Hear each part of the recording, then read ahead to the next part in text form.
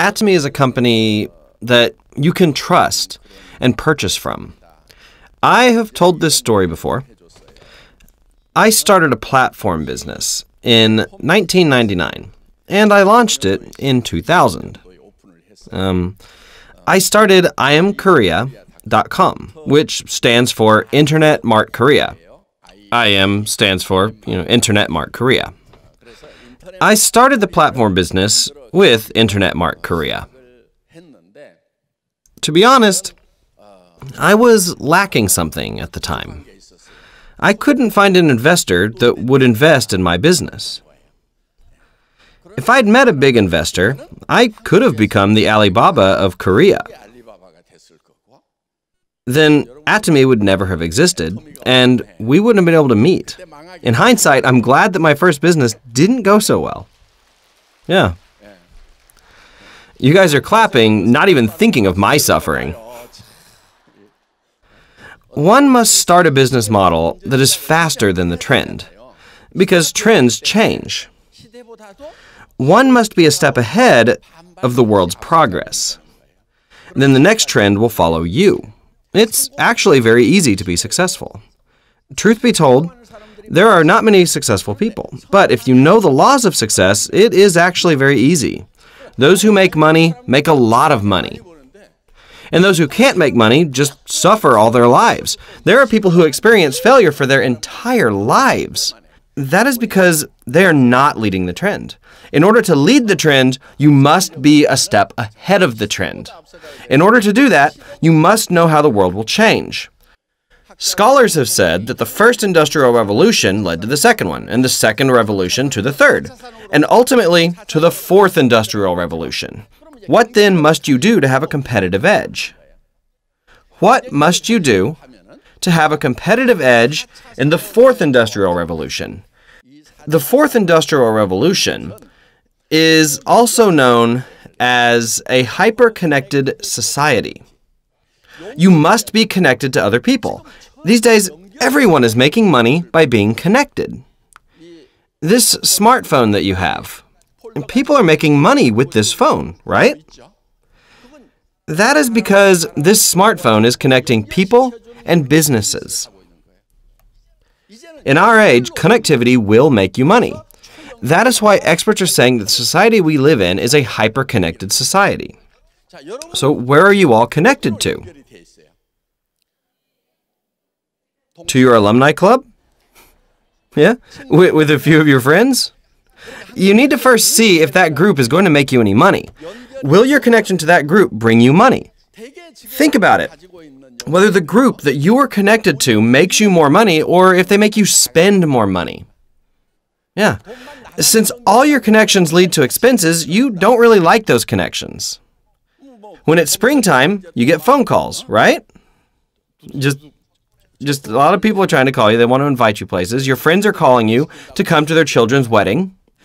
These kinds of phone calls don't make you any money. They actually make you spend money.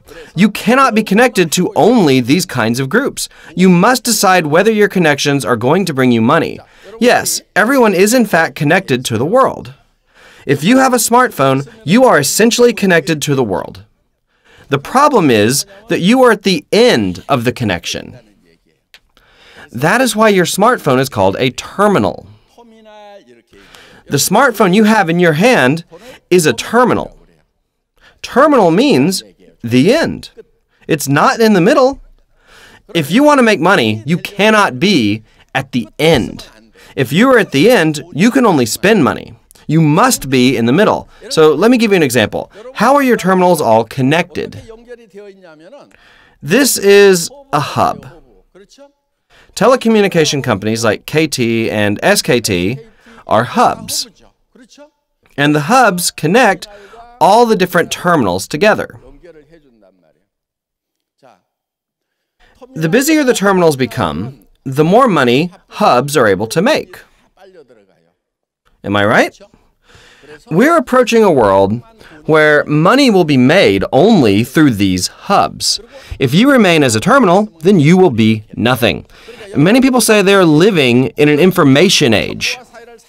But if you remain as a terminal, the more you consume information, the more money you'll wind up spending.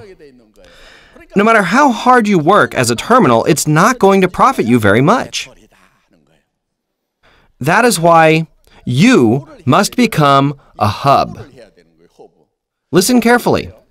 In the past, if you went out to the marketplace, there was a store that maybe sold rice, right? And then there was a store that sold clothes, and another that sold shoes, and another that sold supplies. And there were many stores like this, all gathered together. In the past, this is what the model looked like. The hub for rice was this one store. This one store used to distribute to all the other stores.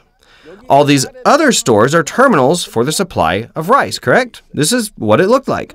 But for shoes, the shoe store was the hub for that product. So this store would sell shoes to all the other people. Am I right? So this rice store would act as a hub for rice. But for shoes, it would then act as a terminal. Yeah. In the past, the role of a hub and the terminal was all mixed together. And that's why the marketplace did not die for thousands of years. But in these modern times, a big hub came right in the middle of all this. And what is this? These are discount marts. What then happens to the rice store? It will go bankrupt. What about the clothes store? It also dies. The same for the shoe store and the food store. The supply store shares the same fate as well. The model changed so that only this big mart becomes a hub. This is a problem. Ultimately, this big hub will do pretty well, but there are two main problems. Two problems. The first problem is that money that is sucked in here doesn't ever cycle out. The people in this hub are already consuming enough. They don't consume more products because they have more money. They might have 5 cars just sitting at home. Do you think they're going to spend more just because they have more money? No, not at all. That is why the money that is concentrated here does not get spent. This is very bad for the overall economy. All the consumers' money gets sucked into this hub, but the rich people in the hub don't spend the money. Then the consumers at the terminals will not have an opportunity to make money. The second problem is that these people here will become poor. Later, when these people become poor, are they going to buy products from this hub here? No, they won't have enough money. Then this hub is going to die out as well. That is why the hub reaches the ceiling. Then its revenue will continue to go down, and that is why it's necessary to restore the old social order. It's not just discount stores where we see this, but the same is for portal sites. A huge platform business has showed up. Everything will be sucked into this hub right here, right? Only this hub is going to make money, and the rest will die out. There is another problem within this platform business. What is that problem? It's very difficult for consumers to select the products that they need. Why? When a consumer searches online, there are hundreds of products. Is price the only thing you need to consider? You know that the cheapest is not always the best, right?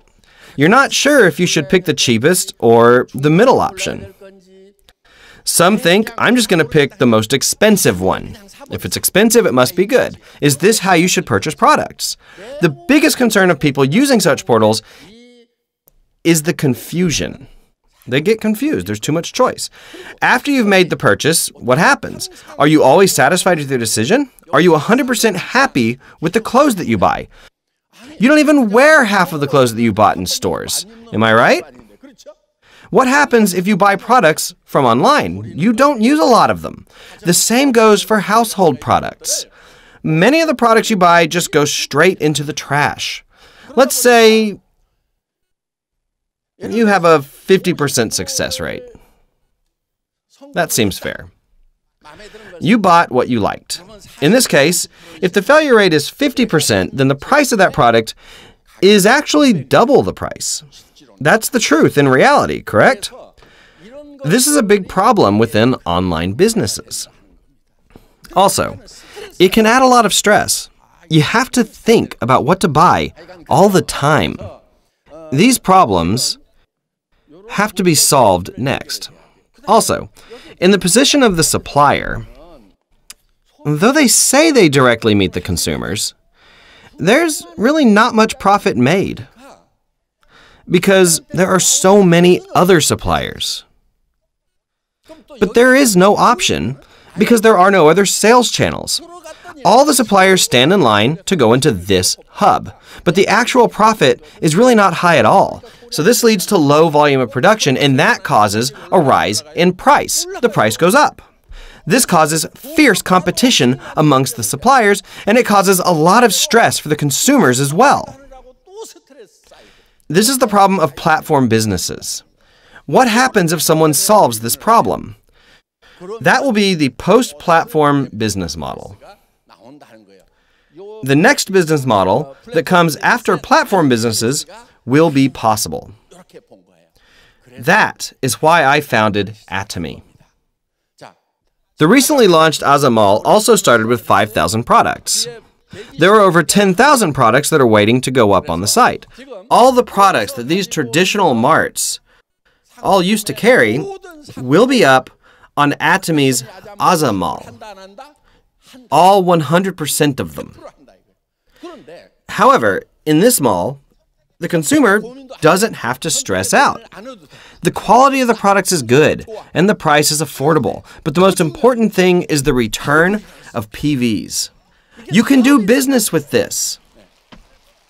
In Atomy, not only will these people here become rich, but through PVs, the company will pay back 35% of the sales. Then the normal person can become rich. Then the consumer can purchase Atomy's products again, which causes a healthy cycle. In this platform business model, all the money gets sucked in, which makes the consumers ultimately poor. And when the consumers have no more money, the business also collapses. And when this business fails, then consumers will have to move to this next model. Then, logically, that means that all of you must become hubs, correct? The Atomy company itself is a hub. And all of you have come here as terminals. You consume products, so that makes you a terminal. But it doesn't end there. You can create terminals under you, correct? Yeah, of course you can. You can create terminals under you. From the company's perspective, the company is the hub and you are a terminal. But from the position of other terminals, you are a hub. And these people here can create other terminals under them. And if these people under you also create terminals under them, then that makes you a hub that exists between Atomy as a supplier and a large pool of consumers. In addition, all these people here are loosely connected. So are they loyal or not? Will they go somewhere else if they can find other products that are cheaper and better? Yeah, they will, because they're not loyal. But what about in this model? If they come here, they can do this as a business. The consumers here, in fact, become a prosumer, someone who acts as a producer while being a consumer at the same time. Because they can start making money when they come here, they will not move back to the other platform. No. That is why this is called a magnetic board system. Magnetic board system. Once they come to our platform, they will become stuck. And when they come because the products are good and affordable. They even receive commission if they introduce it to others. And that will make them stick to the platform. Then there will be no reason to go back. But more and more consumers will come to our platform.